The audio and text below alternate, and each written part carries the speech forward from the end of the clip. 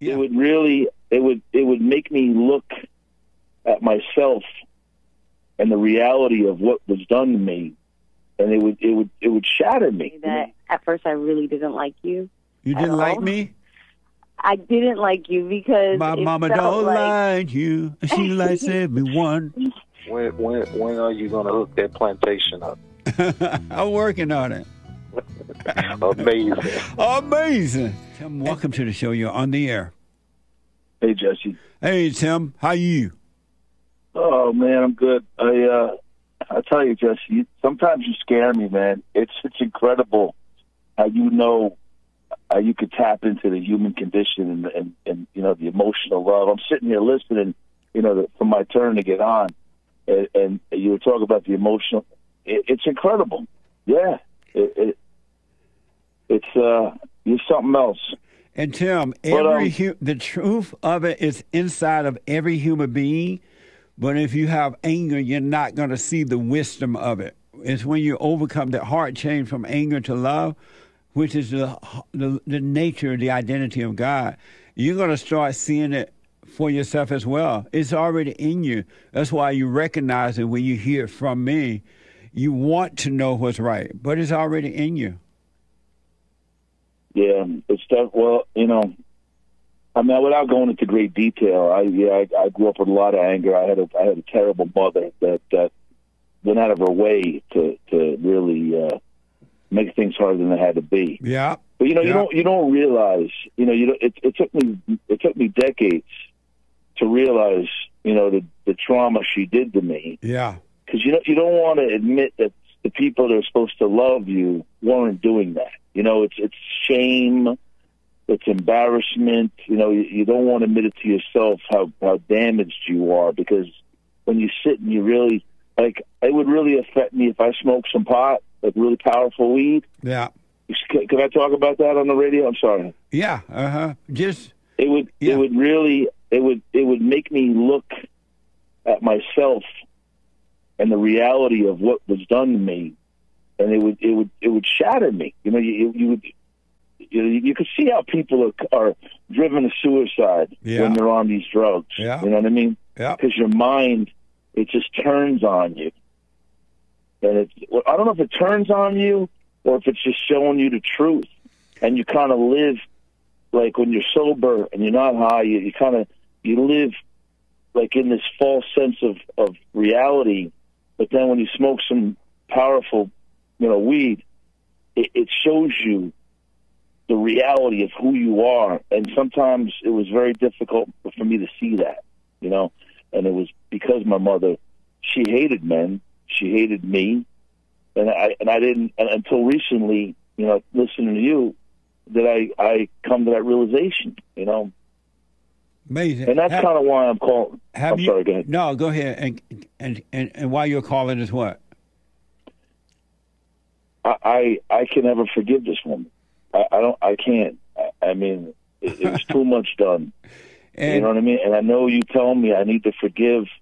You say that a lot, but Jesse, I can't do it. I hate her so much, and I can't. There's no way I could forgive this person. And why can't you forgive her? She did some really terrible things to me. You know what I mean? How old are you now? 52. And have you done terrible things in your 52 years of being on Earth? I did very bad things to women. Yeah, I wasn't a nice guy. You became just like your mother. I did. 100%. And could you help yourself when you were doing those things? Was it you or something else driving you to do it? No, and it's funny because what you were talking about while I was on hold, the emotional love. It was, any woman that was unlucky enough to fall into my spider web, I unfailingly, when they tried to pull away, because they could see what kind of person I was. Right. I was, and then I took it personally, and I became vindictive, and you know what I mean? Yeah. You became just like your mama. You were acting just like her. You have her identity. I know. Yep. And you realize that like, even in my day-to-day life, sometimes I hear myself complain, and no one that's not what a man's supposed to do. Not at all. You're right about that. It's not the man's nature, period, to do that. And so let me ask him, would you want God to forgive you for what you have done? Yes. And why would you want God to forgive you? Well, that's another thing, Jesse. I was raised Catholic, and I don't know if you know anything about this religion. It's a mess. I don't think it should exist anymore. You know what I mean? So for that reason, I left the church, and I became, I for all my faults, I'm actually a pretty informed guy. Right. You know what I mean? Yeah. And I listen to a lot of Jordan Peterson. I'd love to hear you and him get together, man. That'd be great. You and Jordan Peterson. It'd be amazing. I have interviewed him before. Oh, I gotta look for that. I gotta try and find that. All right, that's good. But Jordan Peterson, Jesse, I don't want to offend you, but I guess I've been kind of an atheist for a long time. You know what I mean? Nice. Like it's hard for me to believe that a man lived inside of a fish for 3 days, and the virgin birth, and you know what I mean. I'm not a kid. Why do you need to believe that? Isn't that what you're supposed to believe? Is that what the Bible says? You got to believe all this. Why do you need to believe that? The Bible never said you had to believe that. But anyway, yeah. Well, but anyway, that was my point. So, like, I turned my back to the Bible, to religion because of that. But then, as I get older, but Tim, tell me, why do you need to believe all that? Well, that's what I'm getting to. That I realized, through the modern internet and podcasts and more people having a voice. You listen to Jordan Peterson, and I kind of took a page out of his book, and I kind of act as if God exists.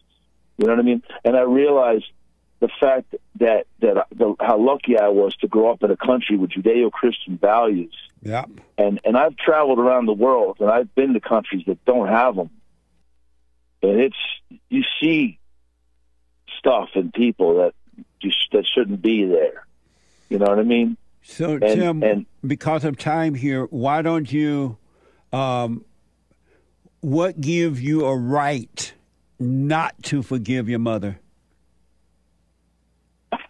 Since you know better than her, what gives you a right? And you haven't even taken a stone out of your own eyes. What gives you the right to not forgive your mother? I've tried to talk to her, right?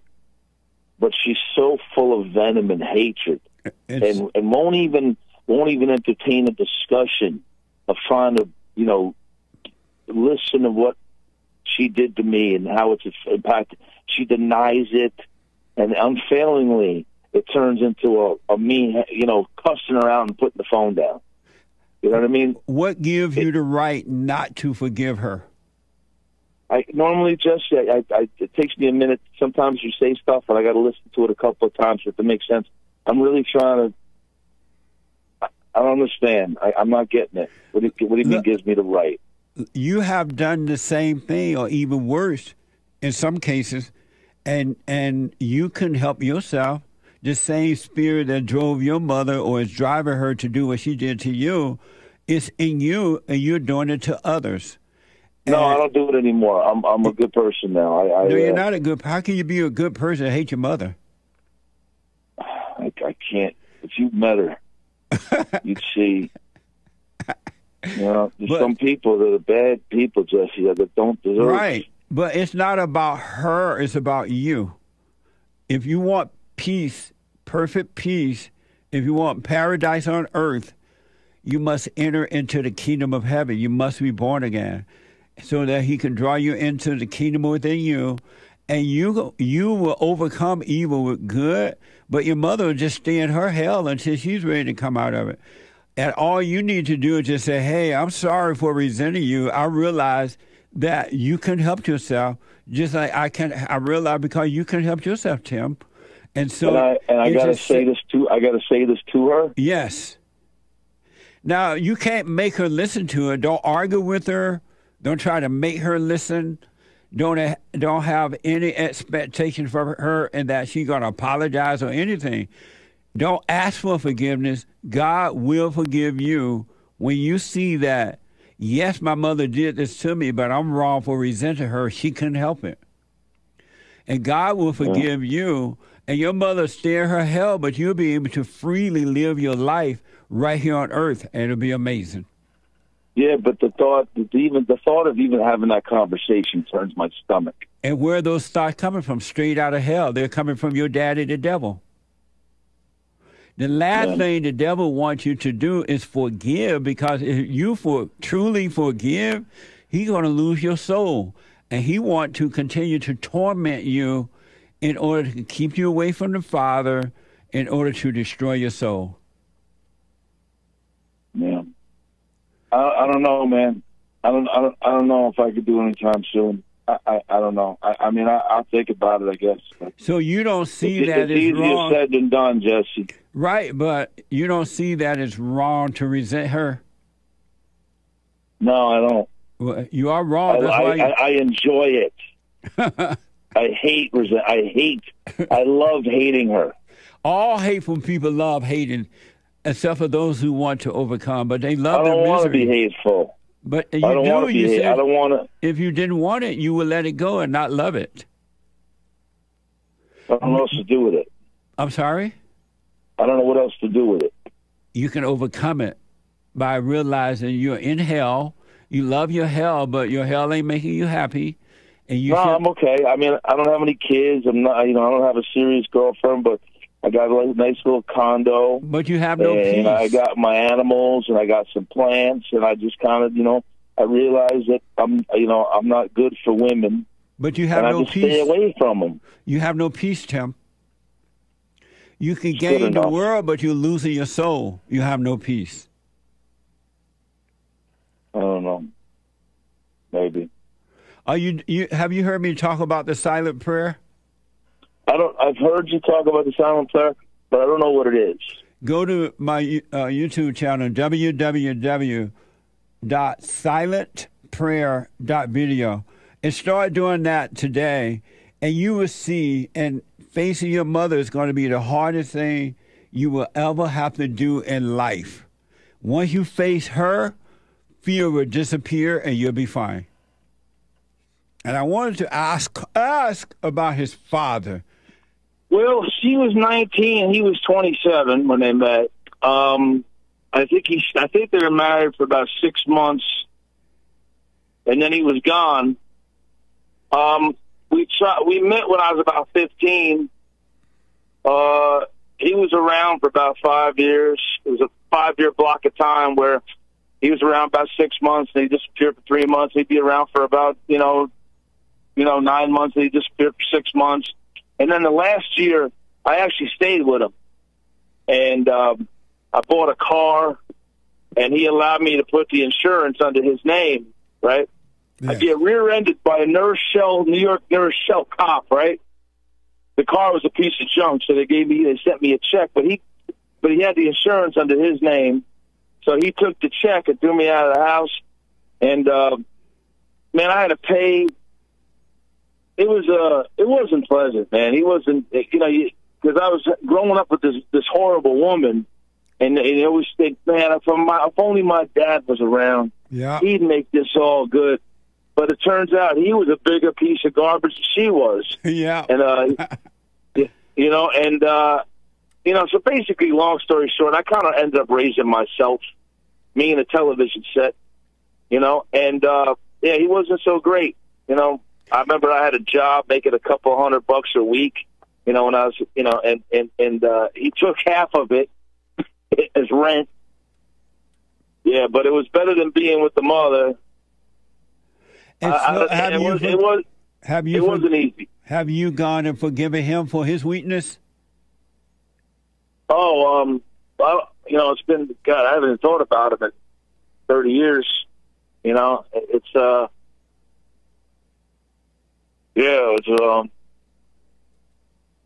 No, I don't give them any thought at all. You know, I mean, well, the funny thing is, I got a Facebook message from his girlfriend that he was dating back then. They're still together 30 years later, and she said that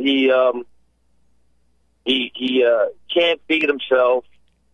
He's got dementia. He can't talk. And they basically, you know, sits in a wheelchair all day or a bed or wherever they put his ass, you know. And so I just I got a chuckle out of that. But what made me sad, though, I'm not gonna lie, it did kind of choke me up. She said that they mentioned my name and his eyes opened. Yeah. And apparently his eyes don't open much. But Tim, all fathers love their children. And when they leave, they don't leave their children. They leave the mother of the children. But the father loves you. And I would highly recommend, do what you want, of course. I would highly recommend that you go and forgive him before he expires and forgive your mother so you can be over with this. You can be free. Yeah, he doesn't talk, though. He doesn't have to. You go and talk to him. Hey, Dad, I'm sorry for resenting you. I realize now you couldn't help it. And he doesn't drive down to Florida. Well, can you FaceTime with him? Nah, he's like got one foot in the grave, one in a banana field. Can that lady he lived with, she doesn't know how to use the FaceTime? Oh yeah, maybe. Oh, that's right. Yeah, we could do. All right, maybe I could do something with her. Yeah, all right. Because you're showing love to your father and your mother when you forgive them. And I'm telling you, Tim, when you can see for yourself, not just because I said it, when you can see that you need to forgive, it's going to blow your mind, man. And when you see that it's wrong, yes, it's wrong what happened, but they couldn't help it. They literally could not help themselves. I'm going to take your word for it because you're a lot smarter than me. And it's not going to be easy. You know, right? I spent the majority of my life hating these people. Right. You know, they just brought me into the world and basically just kicked me around like a dog. You know, and it's like, you know, thanks for nothing. Do you think life has been very difficult because of it? Do you think that if they could have done better, they would have? I don't think so. Because you know why? Why? I've gotten better with age. I know for a fact that I'm a better person just from age and experience. And my mother has not changed a bit. She's still 17 years old. But she doesn't. She's not ready. She love her hell. But what you don't understand, you'll know better. The person that has the anger and judging is as bad as the person that brought on the anger as when you were a kid. Let me ask you this. You're no better or different than your parents.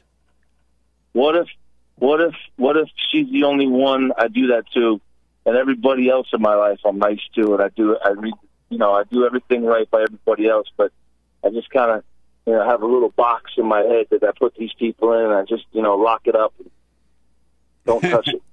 I wouldn't make that plan if I were you. I would just start living life in the present, in the moment. But once you forgive them, you will be able to walk away from them and just live your life. You wouldn't have to deal with them anymore. Not only in your imagination, but you wouldn't have to deal with them in a physical way unless you wanted to. Yeah. But right now they're living in your head. Oh, yeah. They're living there rent-free. Right. And so, but that would disappear. You would have a clearer mind if you were to forgive them.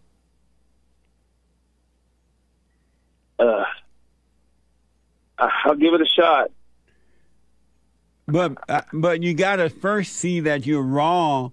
Just like you could not help yourself with that anger over the years, you got to first see that you're wrong for resenting them. That's why you've been suffering. I hear that. I hear you say that, but I don't get it. You have not been suffering because of what they did to you. You have been suffering because you have not forgiven them. You've been judging them. I've been suffering. I've been suffering because I didn't have anybody give me guidance and encouragement and that's not why you're tools. suffering. That's not why you. I had to basically learn everything myself and raise myself and learn how to interact with people and jobs and women. Myself I was basically like I could have been raised by wolves, and then somebody found me in the forest and said, "Okay, here's society. There you go." But Tim, that's now not go why work. you were suffering. Now go work. Tim, you only suffer. You've been suffering like we all suffer because you have not forgiven them. It's the unforgiveness that turns you away from the Father that's causing you to suffer. You have not been able to see clearly all your life. You have not had a clear mind. No, I haven't. And that's what the suffering. The suffering is not from the things you have to do. The suffering is not the lack of a clear mind. Your heart needs to change. I hate to give it to her, though.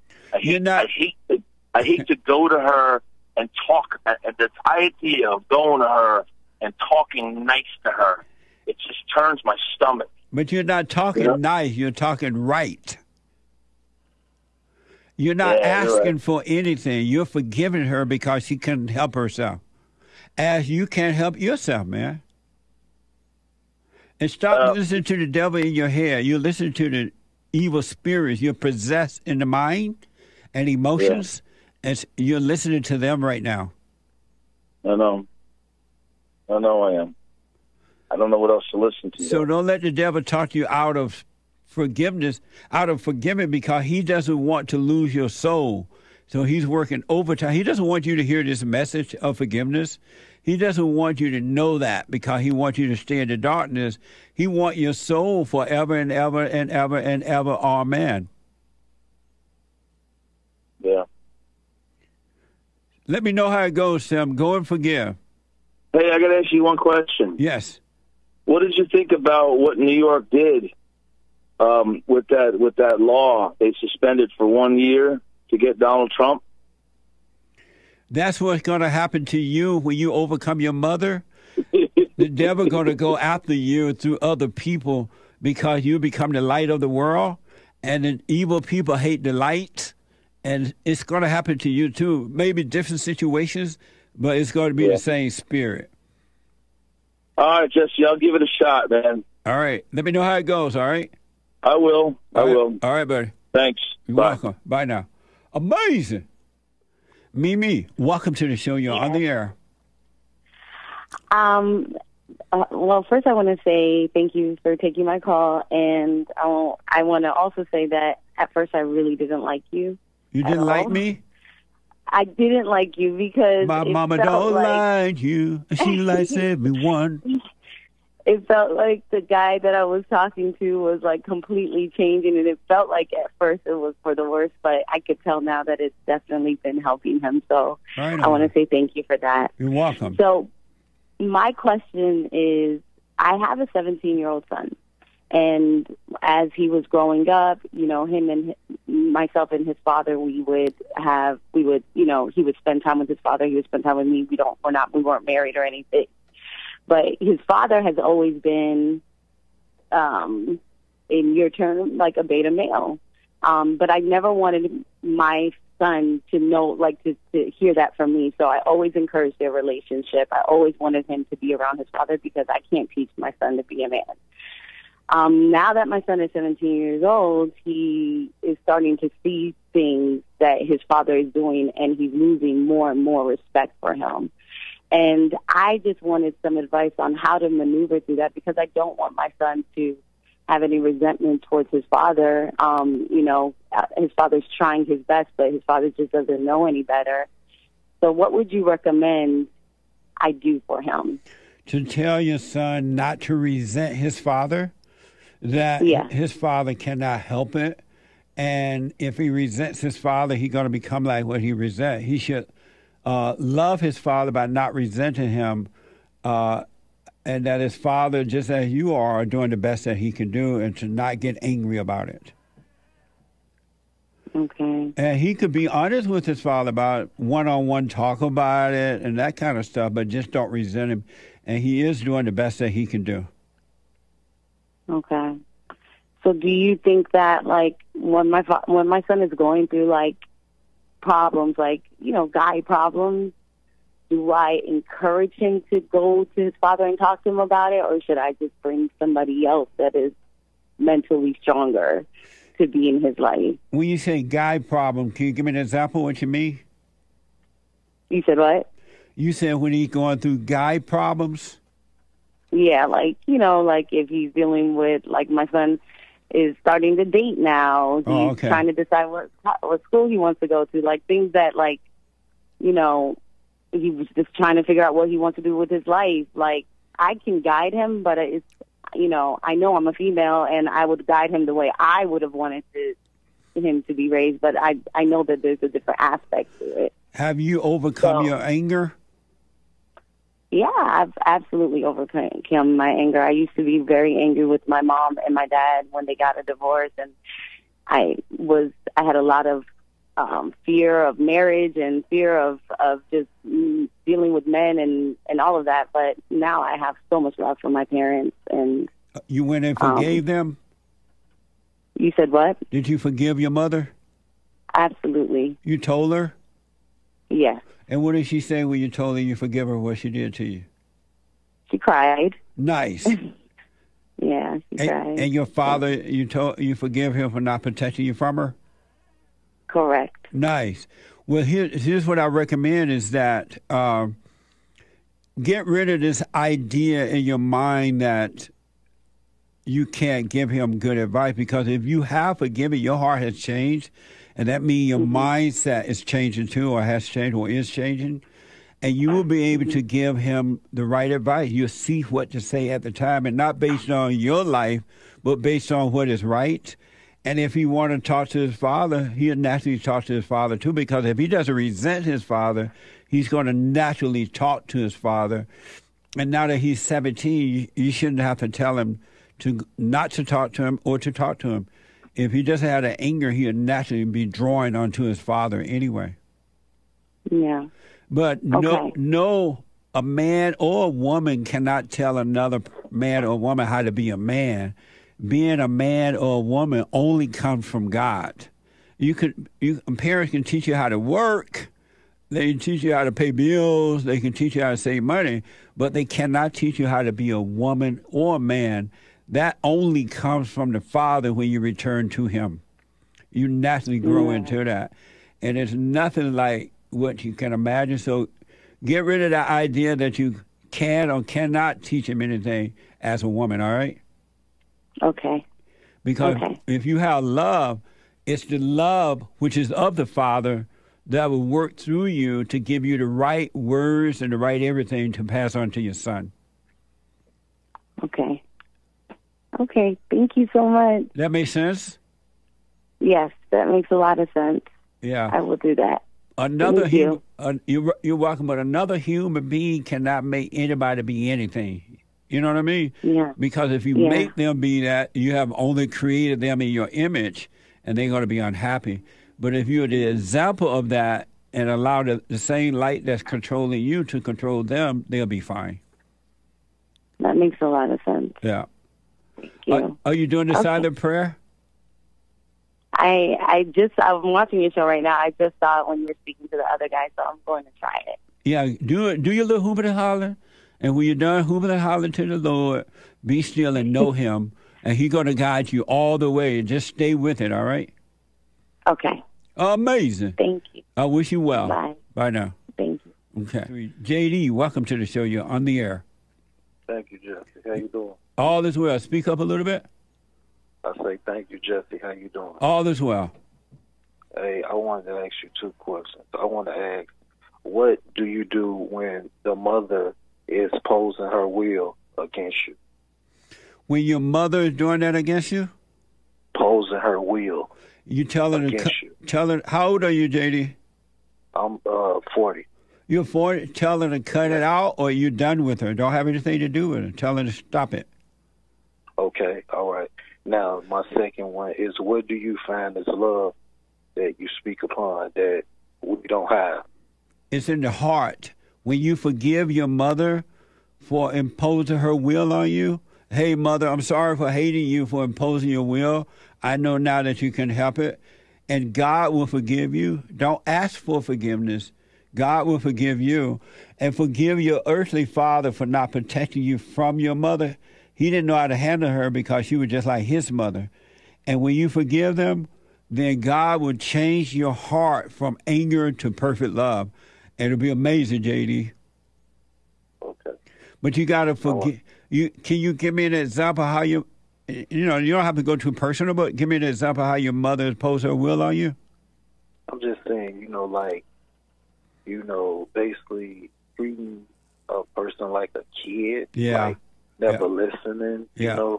And it's like, I've been out on my own for, since I was a teen. So I pretty much know the ways of life. So right. when I'm explaining something to her, it's like, she wants to just do it her way. And that causes problems and friction, Well, have you gone and forgiven her for what she's done to you? Well, I'm saying I tried to, but just like I listen to you a lot, and I listen to the situations with single mothers. Yeah. And you say forget a father will. She just got back with the father, and it's like screwed because of all the things I went through. Yeah. Between not having him there, and now he's back like he's running the show, and I don't have a care in the world for him, so. It's a lot going on with me, as a person. Well, all the way down to my personal life with relationships. It reflects, Yeah, but here's what I highly recommend, JD, if you're ready to overcome all that. To both of them, just say, hey, I'm sorry for resenting you guys. I realize now, because what you're feeling and going through is exactly what they are feeling and going through. They couldn't help themselves. And just say, hey, I'm sorry for resenting you. I know now you couldn't help yourself. You didn't have love. You don't have love. And I understand now. I'm sorry for resenting you. And God will forgive you. Do not ever ask anyone for forgiveness. Only God can forgive. You're apologizing for resenting them, not understanding as a kid they couldn't help it. And God will forgive you, JD, and everything will start to change for you. Life will become amazing for you. Okay. And don't expect either one of them to say I'm sorry or admit to anything or anything. You don't need them to do that. That's on them. That's their hell if they want to stay in it. But you will come out of hell. I'm sorry? I say yes because they never have. Right. And you don't need them to. You're only guilty of resenting them. You have never done anything wrong on your own since you've been on earth. You've been driven by the anger that you have, which is of the devil. And he made a home in your mind and emotions. It's not you. It was never you. And God is not holding that against you. So you're not guilty of anything but unforgiveness. Forgive and you'll be free. Okay, one last thing, Jesse. Yes. Before I let you go. Go ahead. You hear me? Yes, sir. When are you going to hook that plantation up? I'm working on it. Amazing. Amazing. And JD, Are you doing the silent prayer? I'm going to start. Yeah, stay with it. Do it and stay with it, man. And stay on that straight and narrow. And again, forgive them. You don't need them to admit to anything. Have no expectation. And then go live your life. All right. You have a wonderful day, Jesse. You too, buddy. I wish you well. All right.